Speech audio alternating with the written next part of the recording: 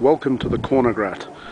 We're in Switzerland, just outside of Zermatt. We've taken a train ride here, approximately 33 minutes from Zermatt to this viewpoint of the Gornergrat. We're now looking at the Monte Rosa glacier, and just here to the right you then find Monte Rosa, the mountain, and the highest point in Switzerland, which is the Dufourspitze. So pretty well in the center of the screen at the moment, 4,638 meters above sea level. So you'll see the enormity of the ice, the glaciers, and just this magnificent mountain range in a moment as we start to pan out. But the journey here, approximately 33 minutes.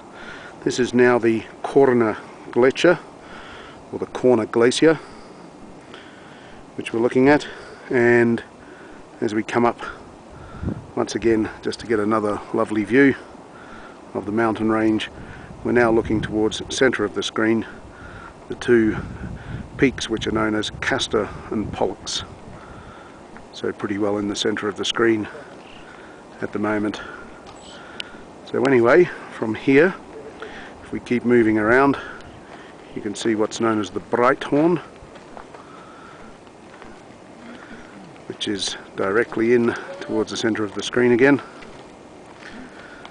And then we'll have a look across to some of the facilities here. You have one of the measuring stations that you can see off in the distance. This is the world famous and iconic figure of the Swiss Alps, the Matterhorn.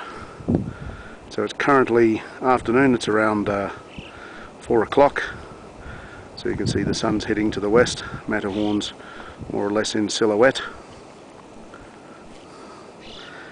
And in this area as well there are plenty of facilities, restaurants, observation area, and then now we're just looking over to the now towards the northwest, and then right off in the further valleys you have the north heading towards Visp and eventually on towards Geneva. So just a quick pan around again to give a true appreciation of the vast and incredible beauty of this mountain range and the glaciers. And this is well and truly the Swiss Alps. Very fortunate today, absolutely spectacular weather.